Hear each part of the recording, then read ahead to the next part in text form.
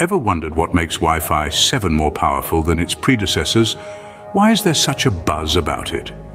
Let's dive into the world of wireless technology to uncover the magic behind the scenes. Wi-Fi 7, also known as IEEE 802. 11B is the upcoming star in the realm of wireless connectivity. It's not just an upgrade, it's a game changer, a leap into the future of seamless and lightning-fast internet.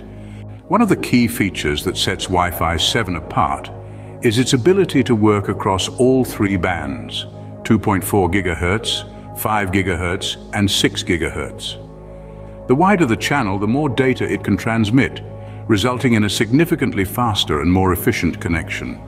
Another exciting feature of Wi-Fi 7 is the multi-link operation, or MLO. This groundbreaking technology can combine several frequencies across bands into a single connection. Imagine a Wi-Fi 7 router connecting to a Wi-Fi 7 device across two or more channels in different bands simultaneously. It's like having multiple superhighways merging into a single mega highway, providing a seamless, uninterrupted, and ultra-fast internet experience. But what about busy channels and congestion? Wi-Fi 7 has a solution for that too.